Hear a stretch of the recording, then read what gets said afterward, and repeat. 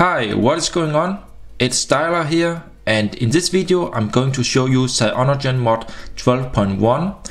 It's based on Android 5.1.1, and this is for the UMI ZERO. And UMI actually told in the past that it was not possible to port Android 5.1 to the UMI ZERO, but this ROM here is also not official, so it's developed by some independent users, and I'm going to show you how the ROM looks like in the beta version right now. And just remember that this is the beta and far from the final version yet, but the developers are working hard on to fix the most critical bugs. So I just want to make this video here to show you how the current beta version looks like. So let's get on with the video.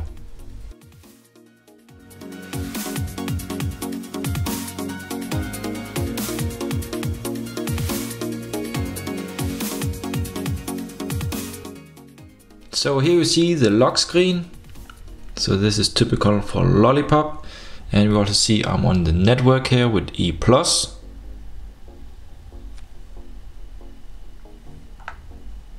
Let me also shortly show you the AudioFX app.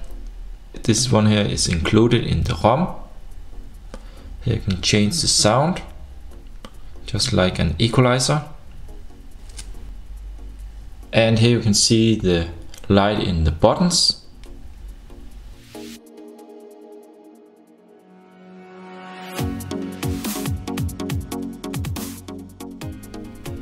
Okay, let's have a look at the UI and let me show you the scrolling speed. So you notice that it's very smooth here.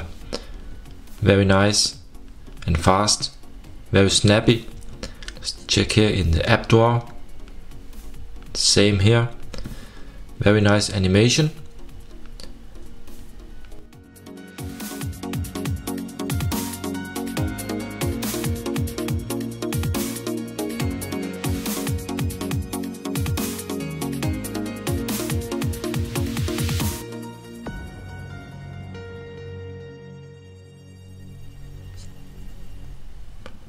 Let me try to add a widget.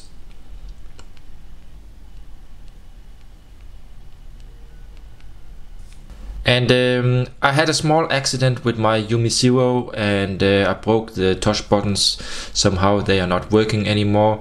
Actually, this is an engineering sample, an early one I got last year, so it's not functioning 100% anymore. I had some accidents, and I actually also disassembled it sometimes. So that's why I'm using here the Easytouch you see here in the corner here for the home, back and menu. So I'm going to show you this video using this because, as told, my touch buttons are not working anymore. So let's have a look what we else have. When I click here, we can click here and we have the search bar for the home screen settings. We have scroll effects, icon labels, grid size, layout, page or vertical for the drawer, Appdrawer. Let me just show you that here. We can go into the Appdrawer. Now it's like a list. And you can also here very fast scroll.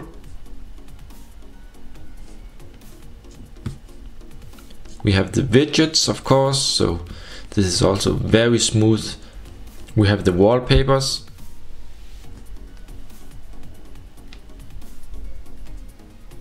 Let's see in settings. So the settings are a little bit too bright. Let me turn down the brightness. Hopefully you can see it now. So here we have wireless, Wi-Fi, Bluetooth, SIM cards. These are very stock. We have the sound,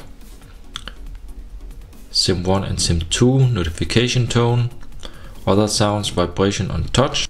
Let's have a look inside display and lights. Brightness level, adaptive brightness, live display, rotation, double tap to sleep on the status bar. We have here wake unplugged, LCD density. So this one here you can change. Right now default is 480 dpi. We see this here. So this is very important for the overall performance of the device. You can change this to different dpi, and the whole display will appear bigger or smaller. And let me try to double tap on the status bar. can see it will lock the screen. Let's see, we have themes, so support for themes. You can get more here inside the Play Store. We have style, icons, wallpapers, theme packs, lock wallpapers, boot animation. Let me see what we else have. Notifications. We have here the lock screen, password, pin, pattern or swipe.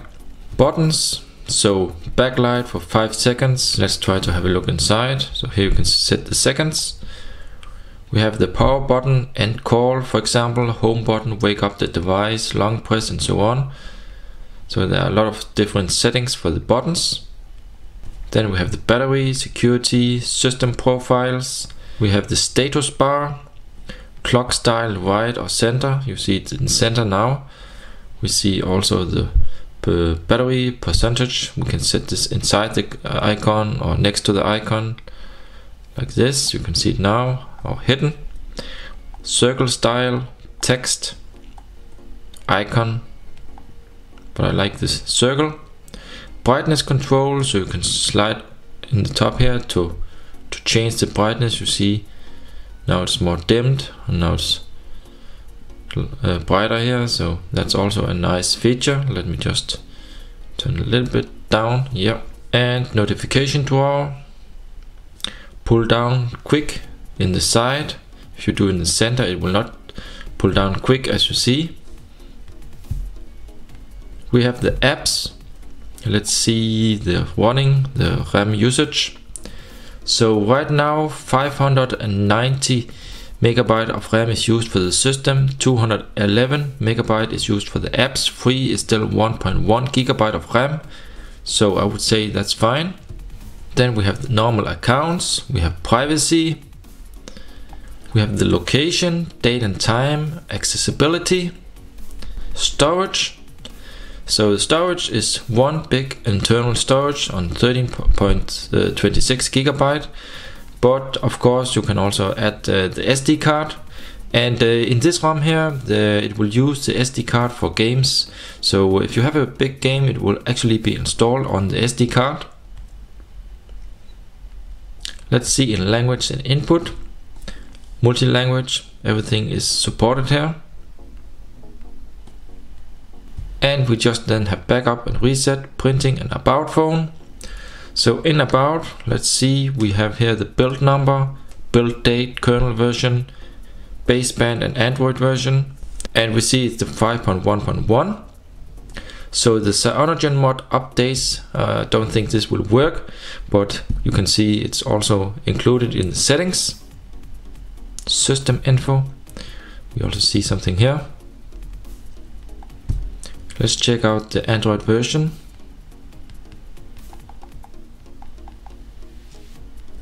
Lollipop. So that's it for the settings. And included in the ROM we have the FM radio, we have the AudioFX, the music player, we have support for themes, we have the Play Store, we have camera working. Let me just show this here. And for some camera samples I shot outside, please have a look below in the video description. I will add the samples there. But let's just see, you have the settings here, and I believe we can do like this. See the settings, resolution and quality. So this one is set up to 19.7 megapixels in 4:3 screen, but you can also use widescreen. Then it's down to 14.7 megapixels, but this is of course interpolated. What is not working right now in this version I'm using here in the video is the video recording. So you can see video is only QVGA, and that's something they are still working on to fix. Let's see, in advanced you can set the power shutter button, so the power button will be a shutter. So as long you follow the guide and flash the gaps and the SuperSU, then the phone, the ROM here will be pre-routed when you turn it on, and you will find the SuperSU app here. So let's see here, speech recorder. That's also something I haven't seen before, not really sure what this is. Let's have a look inside the Quicktoggles. These are pretty stock. Let's see the auto rotation animation that confirms this is real Android 5.1.1. Let's have a look on the dialer. See the dialer here. Let's try out a test call.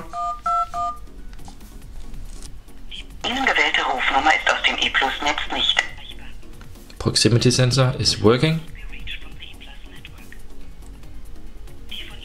Rufnummer ist aus dem E-Plus-Netz nicht erreichbar. The number you have dialed cannot be reached. Okay, so that was the sound from the Rearspeaker. And let me show you here the reception and the Wi-Fi. You can see the Wi-Fi is okay and my network reception is also in full. So overall very good reception and Wi-Fi speed. There are no kind of problems with this ROM.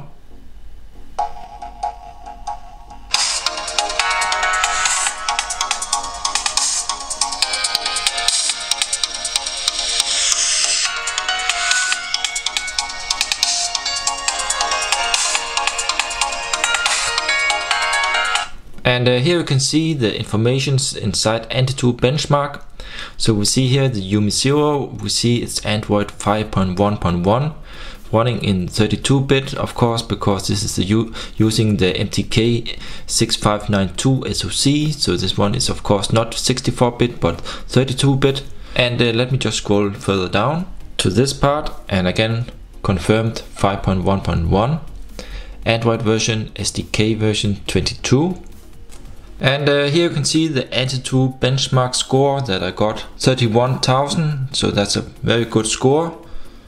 Let's just see, I can scroll here and we can see it's over the HTC One, below the G3. Let me just see the details. We see them here. Let's get back.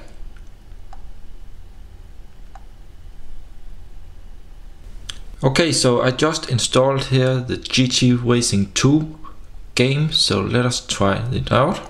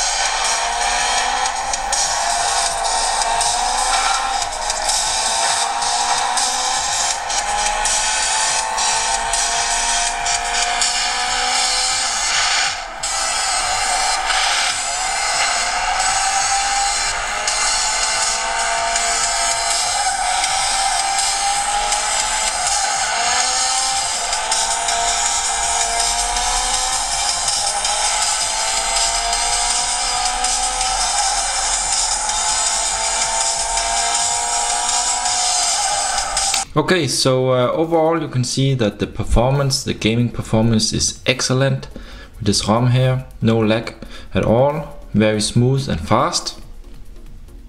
So a very smooth and nice ROM for the UMI ZERO, and I think it's a really nice thing to see that some people are developing and converting the Android 5.1.1 CyanogenMod 12.1 to the phone, because that way we still can use this phone here for a lot of nice things. And UMI themselves said it was not possible to make Android 5.1 to the phone, but now we see that some independent developers are doing this, and it's just great. And I'm looking forward to see the final ROM with hopefully fewer bugs, because right now there are still some different bugs in the ROM, and I'm sure they are working hard to fix the bugs, and soon there will be new updates, new releases, so just stay tuned on the NeedROM or on UMI's forum, and you will see the newest release there. Remember also to check out my blog, and if you find any bugs on this ROM here, if you're going to try it out and test it yourself, then please comment below with the bugs, or you can go to the UMI forum and post the bugs there, because the developers are going to take care of any bugs that you find. So that's it for the video, and if you have any questions, please comment below, give a thumbs up and subscribe to my channel for more. Thank you for watching, and I'll see you in the next one.